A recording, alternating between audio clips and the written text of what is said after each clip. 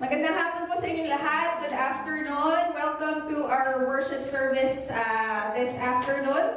And it's really a delight to see each other every Sunday. Amen. God has called us to meet. Amen. Until He returns. So we will not stop meeting until He returns. So again, good afternoon. And this afternoon, we are going to go back to the book of Ephesians. So for those who hasn't been here for some time, we are actually studying the book of Ephesians. Okay, so we started it in February, March. We had a break in March, and now we're going back to this book to study chapter 2. Okay, so just a quick review of Ephesians chapter 1. We have already discussed about Apostle Paul, who wrote the book of Ephesians in his missionary journey. And when he wrote the book of Ephesians, he gave a great theology of what defines us as a Christian and what defines us as a church. That's the reason why the title of our series message is We Are the Church. Okay? And I mentioned before that Ephesians is the highest form or the highest queen of the letters of Apostle Paul, to the churches, because it brings great theological truth, about God. And Ephesians chapter 1, if you would just remember, it has been emphasized, put into our hearts that we are chosen by the Father in verse 1 to 14. We are redeemed by the Son, and we are sealed with the Holy Spirit. So if you want to review that, please come to me. I'll give you a message copy of it, or you can also visit our website, and hopefully it will be posted soon, okay?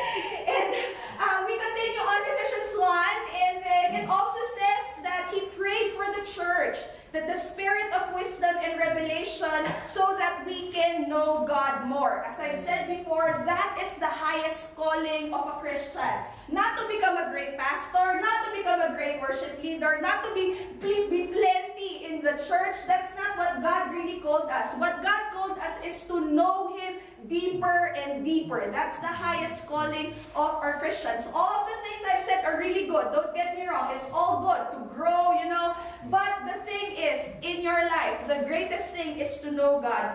And he also prayed that the eyes of our heart will be enlightened, okay? So we may know the hope of our calling, the riches of His glory, and the inheritance of the saint, and what is the power in us. So I've discussed that very deeply. So if you also need copies of it, please come to me. I can give you copies of the previous message about Ephesians chapter 1, okay? So I hope this is embedded in your hearts. I hope you did not forget it, and the Holy Spirit will just imprint it in you that you're chosen by the Father, redeemed by the Son, and sealed with the Holy Spirit. That is your identity, okay? And that you are called for His calling, you are called for His riches, and you are called because of His power. Amen? So we are going now to Ephesians chapter 2, verses 1 to 10. And before anything, let's just come to the Lord, and let's just offer this time, and let's ask the Holy Spirit to just speak to us this afternoon. Father God, Panginoon, we want to say thank you for who you are. We thank you, Lord, for the great riches you have talked about, Lord. You have revealed to Apostle Paul in the book of Ephesians. And today, Lord, as we just dive into your word, Lord, I pray, Holy Spirit, you will speak, oh God. You will talk to us, oh Lord. You will transform us, Lord. You will, Lord, we will hear you right now, oh God. I pray that the scales of our eyes, spiritual scales of our eyes will be removed, oh God. I pray that the ears, Lord, open our spiritual ears right now, Lord. I pray for our senses, spiritual senses, to be awakened in Jesus' name, oh God. And I pray, Lord, that your word, as you said in Hebrews, it's sharper than two double-edged sword. It pierces, Lord, our hearts. It divides the bones, the body, Lord, and the soul, oh God. Lord, I pray that today your word will do that work, oh God, as it always does, Lord God. So, Father, reveal the things that you want to reveal right now, Lord, and may we absorb it in our lives today and never forget it. In Jesus' wonderful name we pray. Amen. So please open your Bibles in the book of Ephesians chapter 2, verse 1 to 10. So that's again Ephesians chapter 2, verses 1 to 10.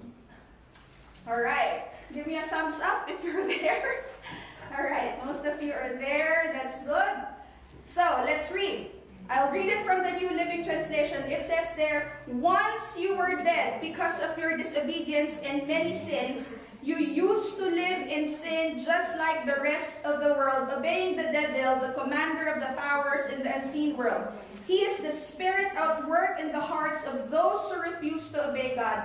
All of us used to live that way, following the passionate desires and inclinations of our sinful nature. By our very nature, we were subject to God's anger just like everyone else. Verse 4, but God is so rich in mercy and He loved us so much that even though we were dead because of our sins, He gave us life when He raised Christ from the dead. It is only by God's grace that you have been saved. Verse 6, for He raised us from the dead along with Christ and seated us with Him in the heavenly realms because we are united with Christ Jesus. Verse 7, so God can put to us in all future ages as example of the incredible wealth of His grace and kindness towards us as shown in all He has done for us who are united with Christ Jesus. Verse 8, for God saved you by His grace when you believed, and you cannot take credit for this. It is a gift from God. Salvation is not a reward for the good things we have done, so that none of us can boast. For we are God's masterpiece. He has created us anew in Christ Jesus, so we can do good things He planned for us long ago. Amen.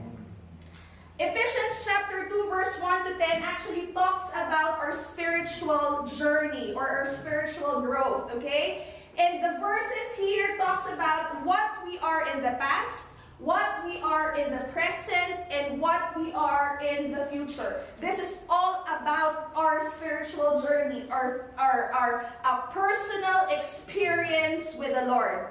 And we will gonna divide it into three: what we are in the past, what we are in the present, and what we are in the future. So let's go what we are in the past, and you will see it in verses 1 to 3. Verse 1 says, we were dead because of our disobedience and our many sins. Guys, I have a bad news for you.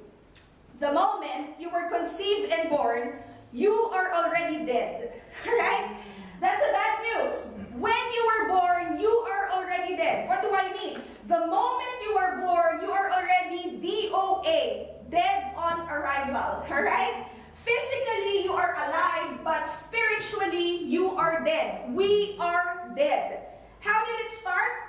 Pastor David gave us a very clear picture last week when Adam and Eve sinned against the Lord. Genesis 1 verse 3, God said, you must not eat the fruit of the knowledge of good and evil or even touch it. If you do, you will, what's the word? Die. And that is not a physical death, but that is what? A spiritual death. So meaning, the sin that Adam and Eve did, it made us spiritually dead already. You were alive, you were born here on earth, but spiritually, you are dead on arrival. Okay? You are dead, we are all dead in arrival. And when we talk about sin, it means to say you miss the mark. So Adam and Eve actually missed the mark of what God wants them to do. And because of that, they were separated from God.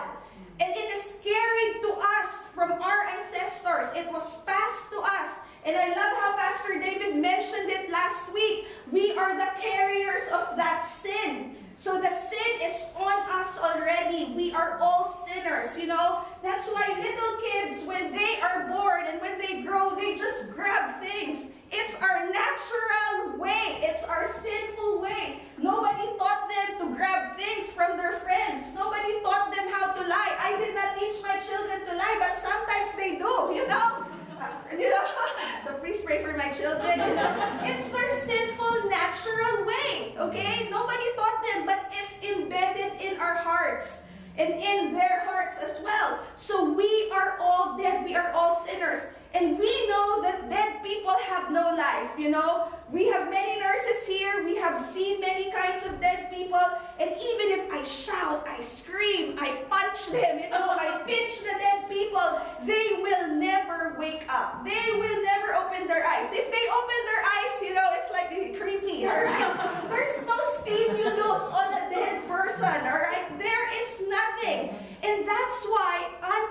unbelievers, when you say God to them, there's no stimulus. There's nothing. It doesn't even touch them. You know, it doesn't even ring a bell to them. When you shout and scream Jesus to them, because they're spiritually dead, you know, there's no stimulus with them, to them. It doesn't attract them. So that is who we are. We are dead. D-O-A, okay? Verse 2, it says, we are slaves of sin. We walked and lived in sin. We are literally the walking dead. You know, the series, I have not watched this. Please don't watch that, oh God. But that is the series, Walking Dead. We are literally the walking dead because we are slaves of sin. We are walking against the Lord. And who does the world of sin obey? What does verse 2 say? It is the devil, the commander of the evil one. The spirit that works in the hearts of unbelievers is the devil. Alright? And who are we again? Verse 3, we all have the desires of the sinful nature. All of us, no exemption. We follow the sinful nature. And what are the desires of the sinful nature? Galatians 6:19 to 21. Paul says, when you follow the desires of your sinful nature, the results are very clear. Sexual immorality. That's the reason why don't engage to premarital sex before marriage, because sex is designed for married couple joined by God, you know? And sex is designed for that. And when you marry, you only have to have one husband and one wife, okay? It's not acceptable. The Bible says it's not acceptable to have many, all right? Impurity, lustful pleasure, thinking in your mind, dirty thoughts, idolatry. Idolatry doesn't need to be a wooden image. Idols can be things, people you spend time more than God, you know? It could be video games, material possession, career, money. Idolatry can be that form. What else? What else the Bible says? Sorcery, hostility, quarreling, jealousy, outbursts of anger, selfish ambition, dissension or rebellion, division, envy, drunkenness, wild parties, and other sins like this. Let me tell you, as I have before, that anyone living that sort of life will not inherit the kingdom of God. It's very clear. These are all the ways of the sinful nature. And Apostle Paul says, all of us, all right? Not because you're a pastor, you know, you're perfect, all right? All of us have sinned. Nobody on earth has ever been perfect. And this is who we are in the past. We are spiritually dead. We are walking in our sinful nature. We follow the desires of the sinful nature. And we are all doomed to hell. That is the bad news. Poor thing. How poor thing we are. How wretched and miserable we are. How hopeless we are. Without God, we are hopeless, separated. How pitiful we are. How poor we are. But take note, verse 4, but God. Amen? Look at verse 4. But God. But God. But God is so rich in mercy and love that even though we were dead of our sins, He gave us life when He raised Christ from the dead. And it's only by God's grace that you have been saved. I don't know with you, my friends, but I love these two words. But God. Everybody say, but God. Come on, let's say it. But God. With all the sinfulness we have, God shows up and does something in order for a wretched, miserable, poor, sinful people like you and me. He did something, but God. If it was not for God, we are still dead to our sins. That is why we need to be born again. From death, we are spiritually dead, but God. We need to be born again. What is being born again? We know John 3:5-7, when Jesus was talking to Nicodemus asked, does it mean that, you know, when you're old, you will be brought back to your mother's womb? What did Jesus say? I assure you, no one can enter the kingdom without being born of water and spirit. Human can produce only human life, but the Holy Spirit gives to spiritual life. So don't be surprised. What did Jesus say? You must be born again. You must be born again. And it is the Holy Spirit that makes our dead spiritual state alive. And this is only done through Jesus Christ. Amen? Romans 10:9, if you openly declare that Jesus is Lord and believe in your heart that God raised Him from the dead, you will be saved. Your belief, your love for God, your trust in the Lord with all your heart, that's what makes you saved. And it's only by the work of the Holy Spirit. Not our work, but His work. And this is salvation. We are saved from our spiritual death. Now we are alive in Christ. This is being born again. But it takes two words. But God. Aren't you happy with those two words? But God. Two words. 3 letters in 2 words. Very, very powerful words. You know, Martin Lloyd-Jones, one great theologian, said, these 2 words, but God, is the whole summary of the Bible. It is the whole summary of the Bible. It is just but God. It is only by God that you and I are saved. Only by God. But God. But question, why did God have to do this? Why is He interested in saving you and me? And the answer is also found in that verse, because He is so rich in mercy and love. That is His quality, my friends. That is His characteristics. That is who He is. You cannot take that out from God. He is just merciful. He is just loving. You cannot change that from our God. Amen. Amen. Amen. Last Saturday in our Bible study, we talked about the characteristics of God, and I really enjoyed discussing it because one characteristic of God is love. And you cannot change that. He is love. Amen. Why did God want to save us? Because He just loves us. He's just so rich in mercy. Lamentations 3:22-23, the faithful love of the Lord never ends.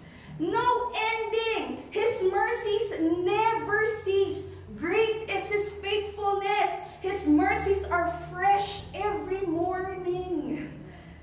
Do you need His love? It's never ending. Never ending. It's always there. Question, when did God start to love you? When did God start to love us? Did He love us when we are lovable? Did we love us when we are perfect? No. He said this, He started loving us when we were dead because of our sin.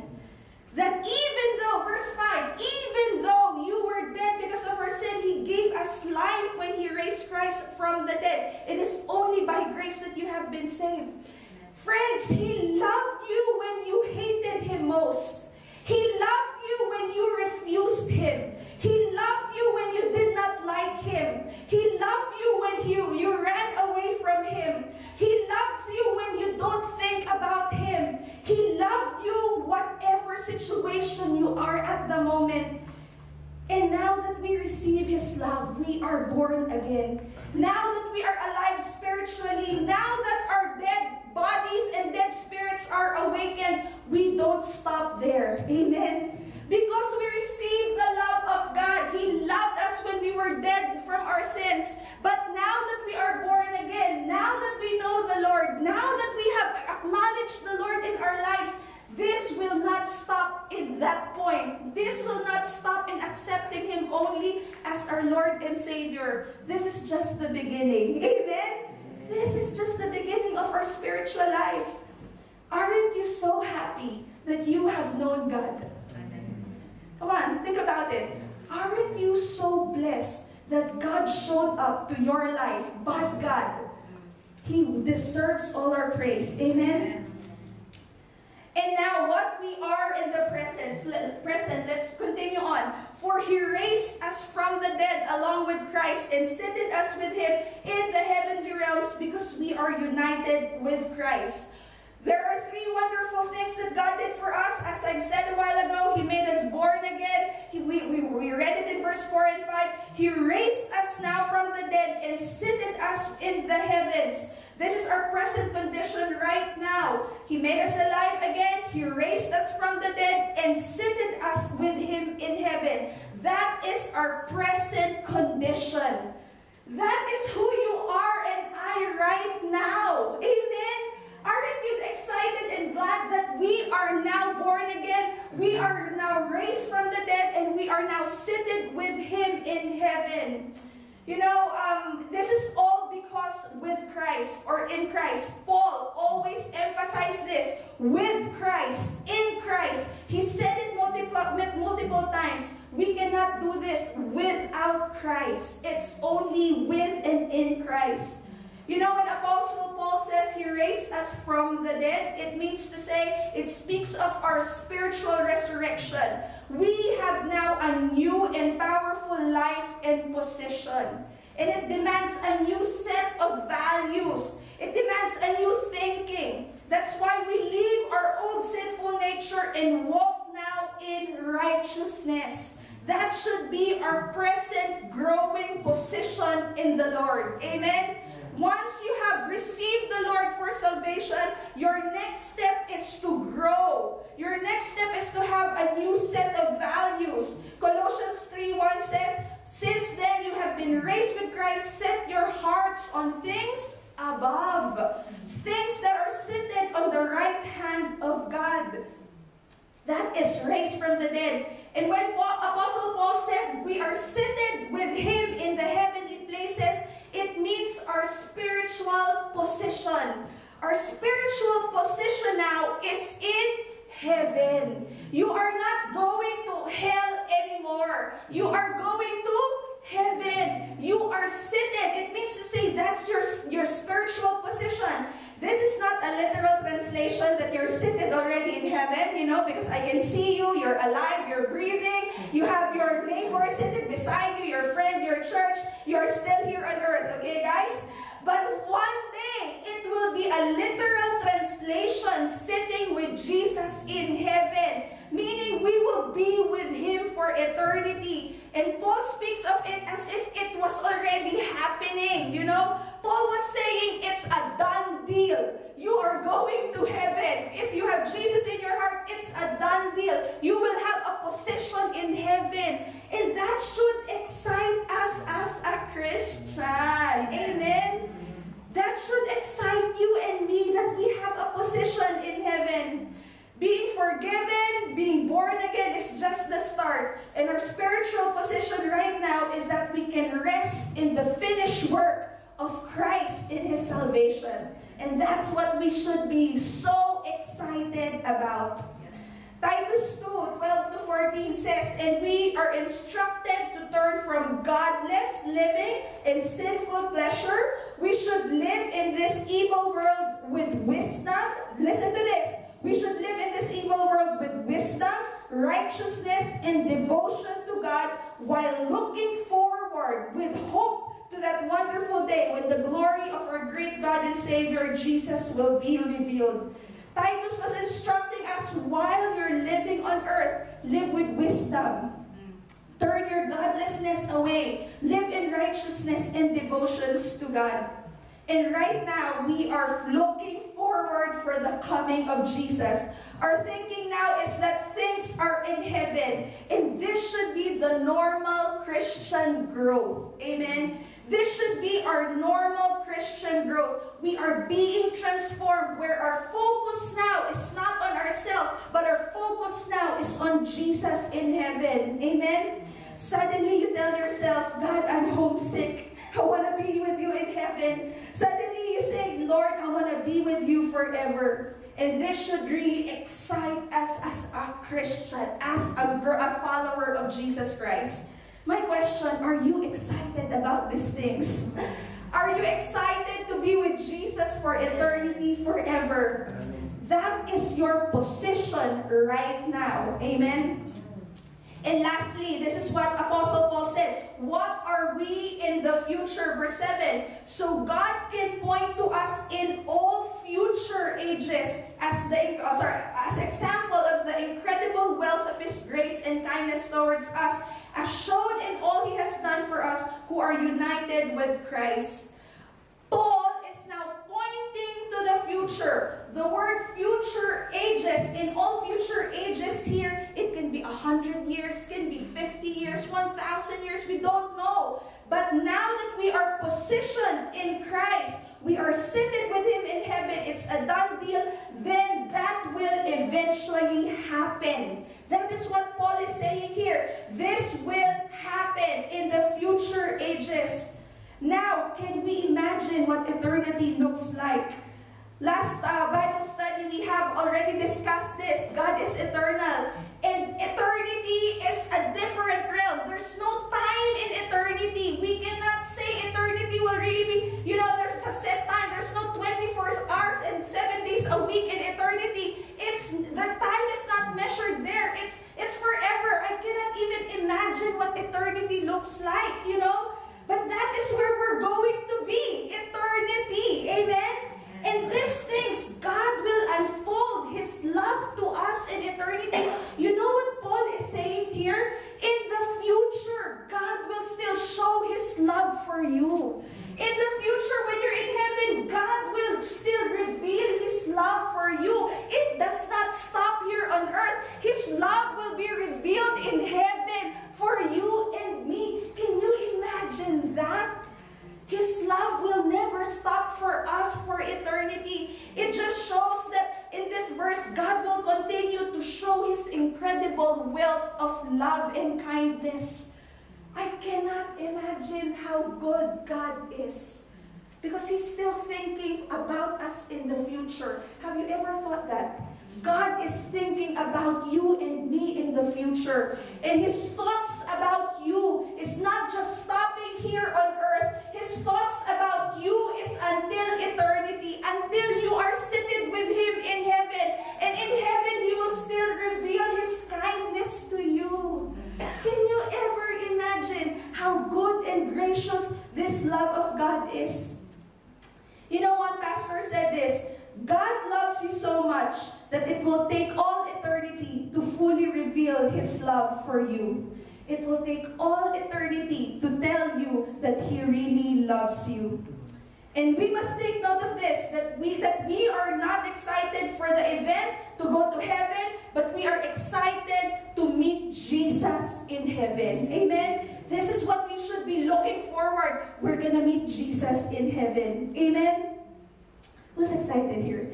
I'm very excited with the future that God is storing for all Christians. And Paul emphasized in these verses, in the last few verses, that these are all spiritual blessings we receive by His grace. He said here, for God saved you by His grace when you believe, and you cannot take credit for it. It is a gift of God. Salvation is not a reward for the good things we have done, so that no one can boast. For we are God's masterpiece. He has created us anew in Christ so we can do the good things He had planned for us long ago. If there is a Bible verse, one of the Bible verses I want you to memorize, it's Ephesians 2, 8 verse 10.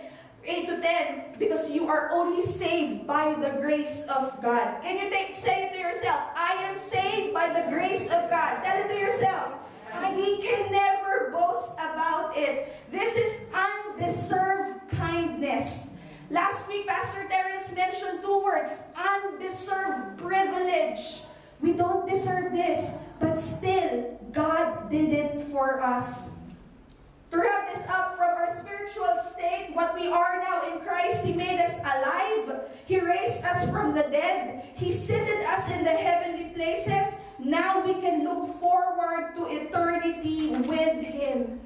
This is who we are, from the past, to the present, and then to the future. Have you imagined your journey with God like this? It is exciting. It is real.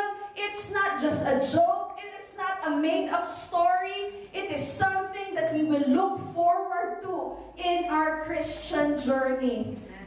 Who's excited? Because I am really, really excited about this. But take note, while we are on earth, we are not perfect, and we will never be perfect. We got to remember the last verse, for we are God's mastership or masterpiece. He created us anew in Christ so we can do the good things He has planned for us long ago. Other translation says, we are God's handiwork, we are His workmanship. It's like a sculpture making a beautiful object of a stone. It's a masterpiece. And God is our great sculpture. We are His masterpiece. But sometimes we don't feel like we are God's masterpiece because we're still living in this imperfect world.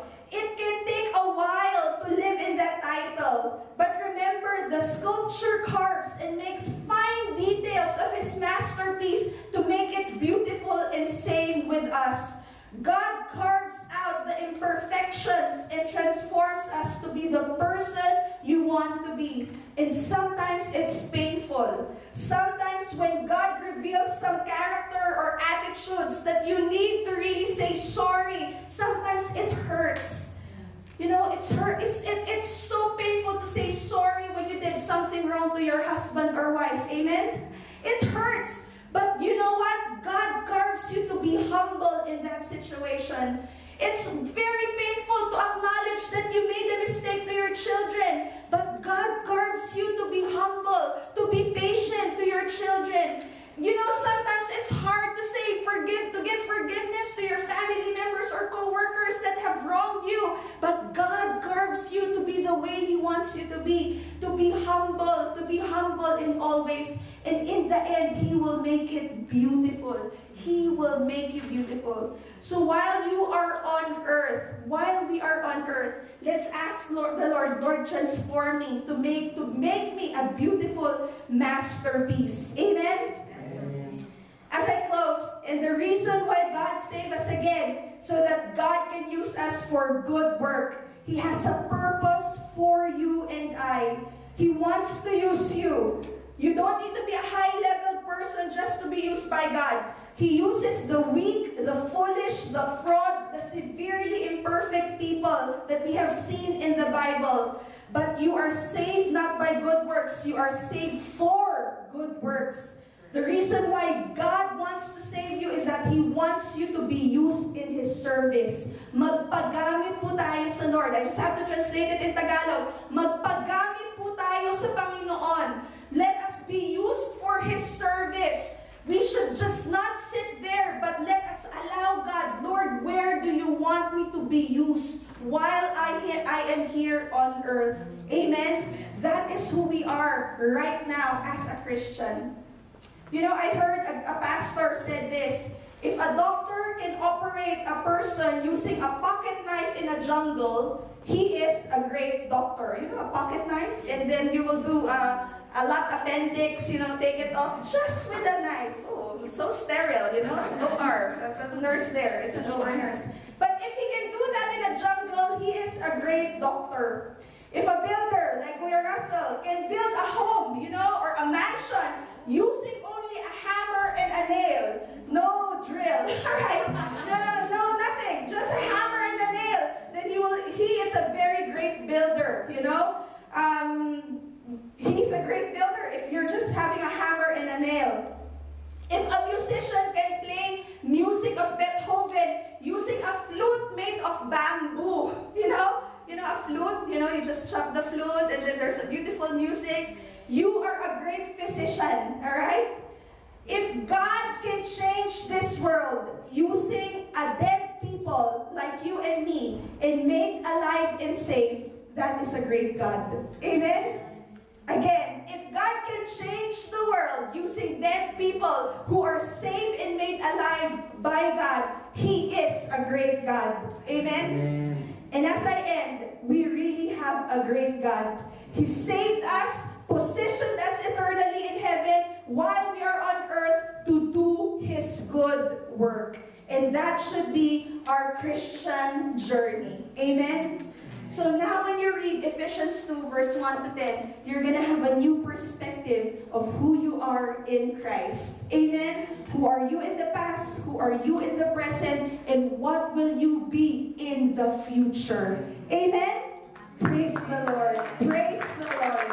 Who's excited with our Christian journey? Come on, who is excited loving the Lord every day, reading His Word? That's the reason why you open your Bible every single day. Don't miss out talking to Him, because this is where you will grow. Amen?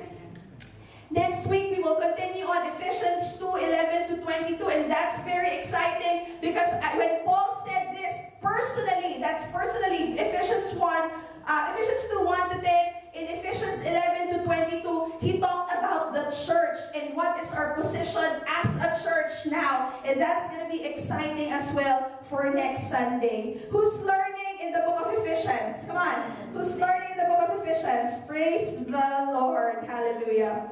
So in that, we will close, and I pray that you will take this message at home. Can we all stand, and can we just thank the Lord for His goodness? Thank the Lord because He saved us. Thank the Lord because we were dead. When we were born, we are already dead. But there were two words in verse 4, but God. But God is so rich in His love and kindness that He purchased our freedom by the blood of His Son. He showed us His great mercy and love. Just begin to thank the Lord. Just begin to thank God. Just begin to thank Him for His amazing grace. Just thank Him for who He is. Thank Him right now with your words. Thank Him. Hallelujah, Lord. Thank you, Jesus. Oh, we bless you, Lord. Bless you, Lord Jesus. Hallelujah. Thank you, Lord. Thank you for revealing yourself to us, Lord. Thank you for loving us, oh God. Thank you for your great plan for our lives, Lord. Lord, you're not leaving us hanging, Lord. But Lord, you have promised a great future. Hallelujah. Hallelujah. Thank you, Lord. Thank you, Jesus. Lord, even as the song is playing at the moment, and the song is Amazing Grace, written by John Newton. Lord, it says in the song, Amazing grace, how sweet the sound that saved a wretch man like me. John Newton knew, Lord, that he is nothing. He's a wretched man. It came from a personal experience. And right now, Lord, it comes from our personal experience too, Lord, that we are nothing, that we are sinners, that we don't have hope, oh God, without you, Lord. But Lord, it says in the chorus of the song, Amazing grace, how sweet the sound that saved a wretch like me. I once was lost, but now has found, was blind, but now I see. And it's only because of you, Lord. We cannot take credit for it, Lord. Wala po kaming pagyayabang, Panginoon. It's only because of you, Lord. And we just want to say thank you.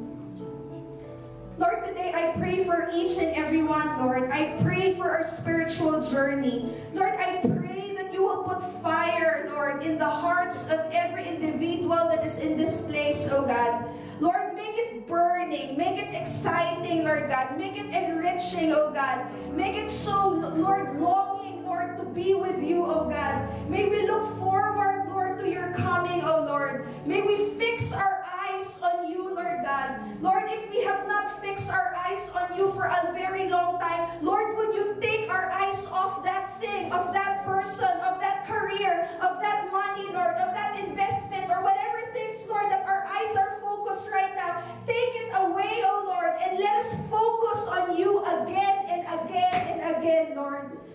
Lord, I thank you because it is your work, Lord, that will make us grow. It is your work that will fulfill your purpose in our lives, oh God.